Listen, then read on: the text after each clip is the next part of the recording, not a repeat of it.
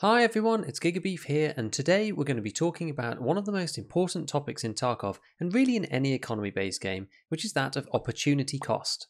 This is a widely misunderstood concept that might change your outlook on certain aspects of the game, from looting to crafting and even choice of money runs. So stick around and let's get going. Okay, so before we start, in case you thought this video was going to be about making money in Tarkov specifically, the best way right now is to scav on a map with good loot, pick a decent run from one extract to the other, and do it when your scav is off cooldown. I like interchange Ollie, and basically I use the run that I've talked about before in this video here, but you could also choose reserve or even woods these days. You rarely die as a scav anymore with scav karma, so most of the time you can run around and loot what you like.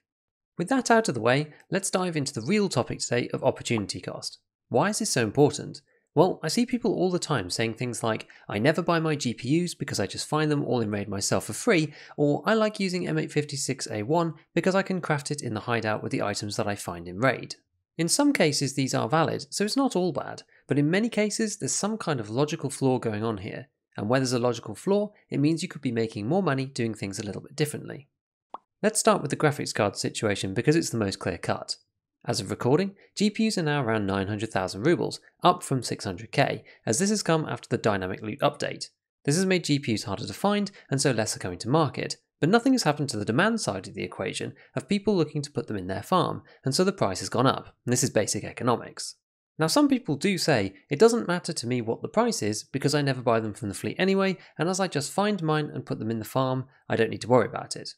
Now this is valid, but there's an implicit assumption made here with this statement, and that is specifically hunting for GPUs, or at least the run that looks for them, is the most profitable run that you could be doing for money. This is actually less about the GPUs themselves and more about answering the question, if you were going to do a money run, what would it be? And if the answer isn't the GPU run in a general case, then it's more efficient to do that other run and just buy the GPUs instead off the flea market. To demonstrate the point, let's compare two hypothetical loot runs. One averages 600k rubles per run, which includes the chance to find a GPU every other raid, and another averages 700k, but it's all industrial loot like bolts, nuts and other goodies. Well, it's fairly clear when put this way that using the ordinary run in this scenario will get you more cash overall, which means that you can then just buy a GPU every other raid instead of finding one and have more rubles left over at the end. As I said before, if this GPU route is the most profitable and you would run it even at 50 cards in the farm, then that's totally right to do that run. But if not, then you're cheating yourself out of some extra cash for the sake of finding the items specifically yourself. If you want to do that just because you like it, that's also okay, but it's good to bear in mind that this approach is potentially less efficient overall for your money.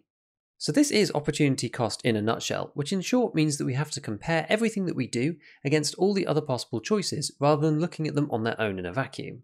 The next one in the firing line is another fan favourite, which is of hideout crafts. This one is a little bit more complicated, and in short there are two scenarios in which a craft is valid, so to speak, as the most efficient way. Firstly, if it's the most profitable craft in the module per hour of your time overall, this is obviously the right craft to be making on its own. However, there is another scenario, where if you specifically want to use an output of a craft, say a certain ammo type, and the money that you save per hour of crafting is more than the most profitable craft, then you're better off doing that one instead. Well, at least until you have enough of the thing that you want making. This normally happens when you don't have the trader levels or the quests to unlock a purchase directly, and the flea is extortionately expensive such as M61 ammo. But what I have seen many people doing is crafting things that look cheaper, but actually aren't in general because of forgoing the opportunity in that module to make something else instead.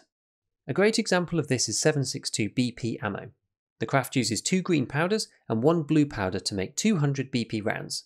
Green eagle powder is about 50k, so for 100,000 for the two. Blue is around 15,000, so 115k total for the craft. This makes it 575 rubles for 200 rounds. Pretty nice, right?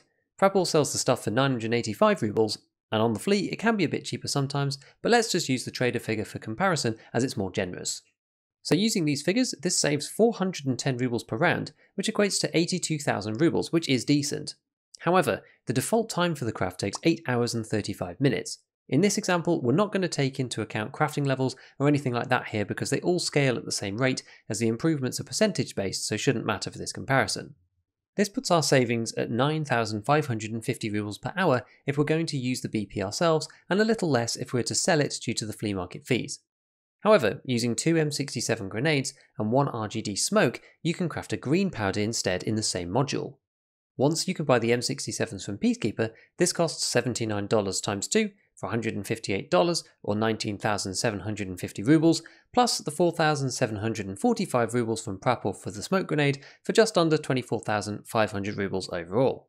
As we've seen, green powder sells for around 50,000, and with 3k removed for fees, this comes to a total profit of 22,500 rubles for the craft. This craft though only takes 1 hour and 38 minutes, which makes 13,800 rubles per hour. From this, we can see that we're actually better off doing the green powder crafts and buying BP ammo from Prapor himself. The main situation where this is different is when you're logging out for the evening and the time doesn't even matter anymore because all the crafts are shorter than the time that you'll be away.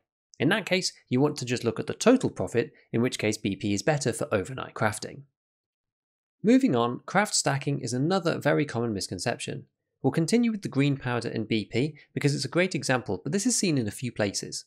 So firstly, you can make blue gunpowder with 70 PS rounds, which costs you 6,500 rubles, and then the 2 greens as we looked at before for 49,000 together for a total of 55,500.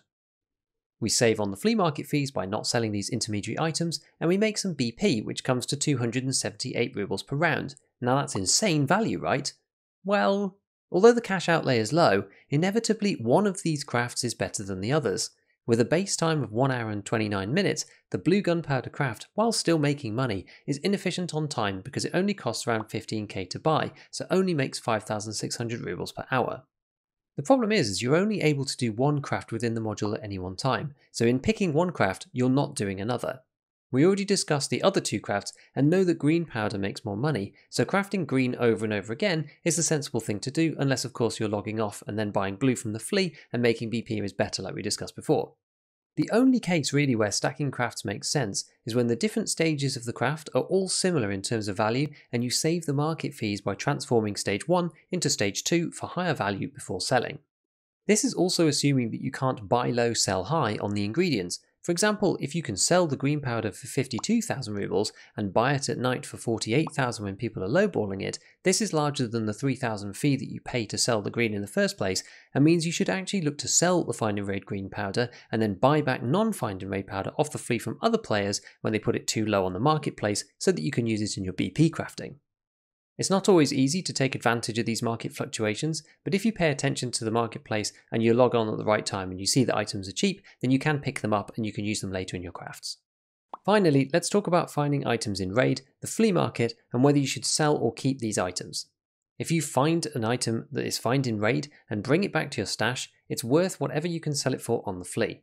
Let's take a piece of armor as an example. If you find a slick on a boss guard and you get it back to your stash, it's worth whatever it's going for on the flea market if you sold it.